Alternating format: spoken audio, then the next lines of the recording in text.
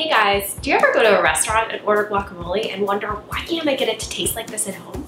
Today we're making guacamole restaurant style, like Dos Caminos in New York City. We're using fresh avocados, tomatoes, jalapenos, onions to taste just like it does at the restaurant. For a mild guacamole, cut out all of the seeds and the white part of the jalapeno. If you like a little spice, leave a few in.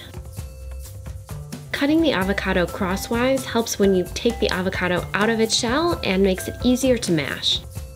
By combining a teaspoon of onion, cilantro, jalapeno, and salt before you add any other ingredients, you're really concentrating those flavors.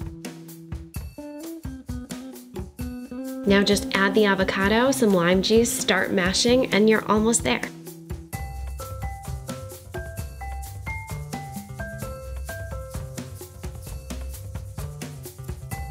Thank you so much for watching. Let me know what you think of this new format, and please subscribe.